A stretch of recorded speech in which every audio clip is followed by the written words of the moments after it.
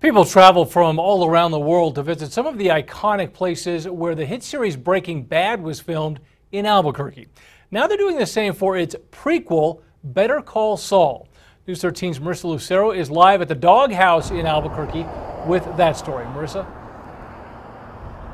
Dean, in Monday night's episode of Better Call Saul, you saw a lot of this place, and the owner of the Doghouse tells us that more and more people are just stopping by just to get a photo in front of the building.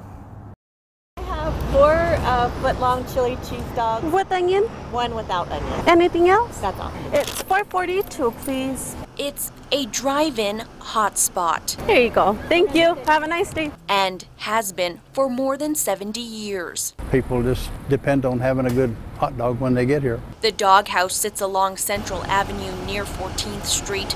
Most of the time, it's hard to find a parking spot. Monday night, just who you wanna be, and every night you shine.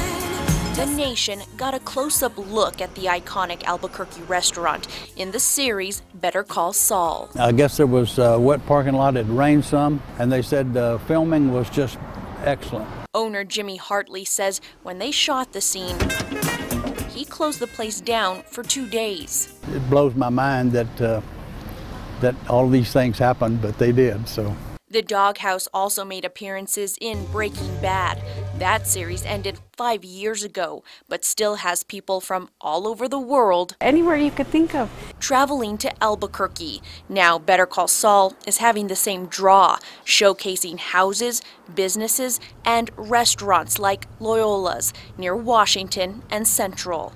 Angela Montoya You should go clean the table they filmed us at. Just kidding. has worked here for 9 years. She admits she wasn't a Better Call Saul fan until Once I found out they were filming here, I got so into it. It was so funny. it's Mike's breakfast spot, and boy, have people taken notice. Once they walk in, it's like, welcome to Loyola's, and like, where did Sal sit? Where did Mike sit? Montoya says it's an instant conversation starter that never gets old. And once they get me talking about it, it's like I can't stop. And Better Call Saul has been back every season to shoot at Loyola's. As far as the Doghouse, Hartley says if TV scouts give him a call, they're welcome back anytime. Now, neither restaurant did say how much they made for the time the TV series did take over their business. Dean, back to you. All right, Marissa, thank you. One of the most iconic scenes of Better Call Saul was shot, you may remember, at a billboard along I-25 near downtown. And an actor was hanging from that billboard, and that caught the attention of a lot of drivers.